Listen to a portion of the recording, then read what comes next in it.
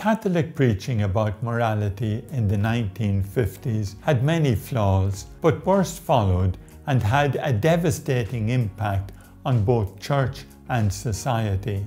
In 1960, most Catholic children still knew that good and evil were a matter of fact, not opinion, and we could tell one from the other whether the issue was lying, stealing, fornication, backbiting, abortion, or missing Sunday Mass. Preachers promoted the virtues, reminded people of God's commandments, and urged them to keep the two great commandments. They were to repent and confess when they sinned, and to reflect regularly on the four last things: death, judgment, heaven, and hell. However, for decades now, moral theology has been in crisis, and preaching on moral issues with it. Both have largely conformed to the increasing de-Christianization of Western culture.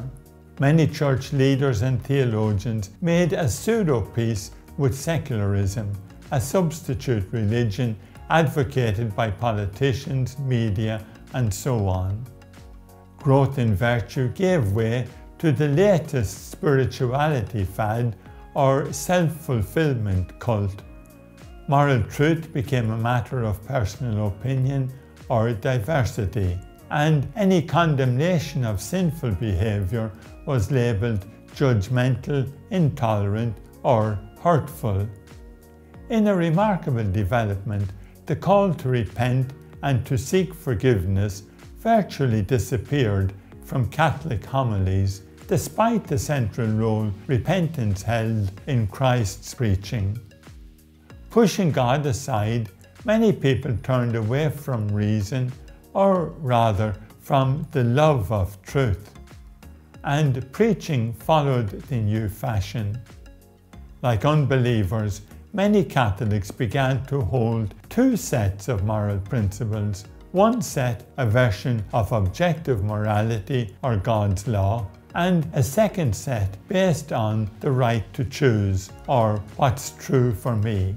They learned to switch between these moralities, to choose the set that suited their desires at any given moment.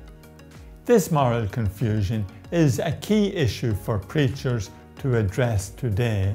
We have to help people realize that we can know what is good or evil if we want to, and that goodness, assisted by God's grace, is the only path to true freedom and holiness, and also to eternal happiness.